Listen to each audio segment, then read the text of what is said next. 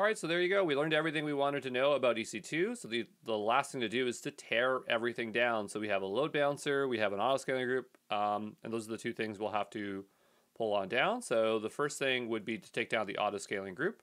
And when you delete an autoscaling group, it's going to delete all the EC2 instances. So we'll do it that way. If you tried to delete the EC2, it would just keep on spinning up. So you have to delete that first. And so as that's deleting, then we'll be able to delete our load balancer. I'm going to try anyway to see if I can delete it at the same time.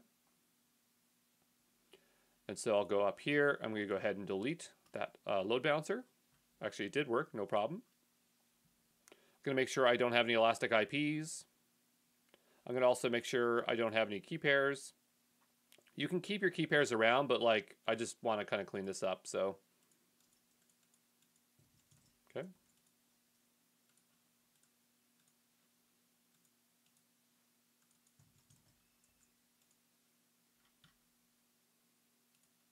Okay, and that instance should be terminating.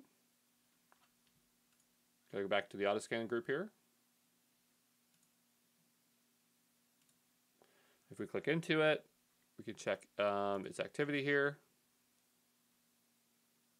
So it's just saying successful. So it is waiting on ELB connection draining, which is kind of annoying because we deleted our ELB, so there's nothing to drain. Draining is just to make sure that you know, there's no interruptions when terminating services, so it's just trying to be smart about it.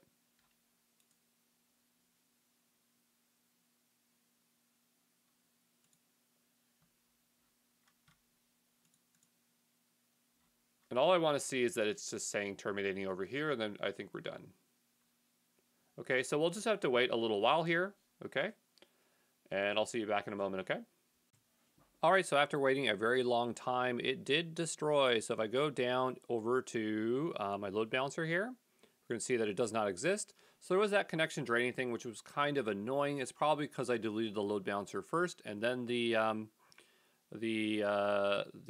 autoscaling group second, and probably connection draining was turned on, but it's not a big deal. We just waited and it did eventually delete. So we're pretty much all done here. So there you go.